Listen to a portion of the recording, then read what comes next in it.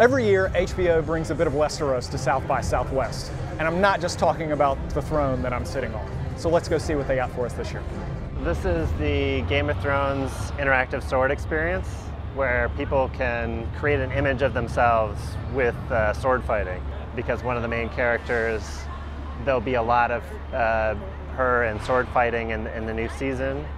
And so it made sense to make that one of the heroes of this experience.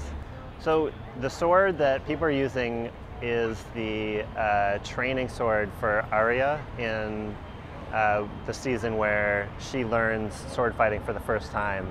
And we actually were able to work with the original sword maker that made it for the show, and he made the replicas for this, complete with a special area where we could put sensors into the swords.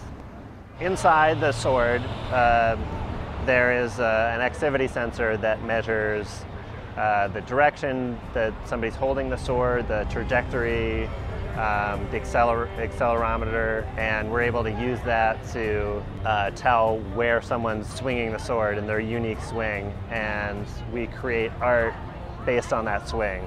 We like installations where people know immediately what to do, and they don't have to think about the technology behind it, that everyone can get something out of it. UI generally all very attractive. Downside is it's a little confusing sometimes. You're going to do all of your navigation really using either the touch interface, the digital crown, or a communication.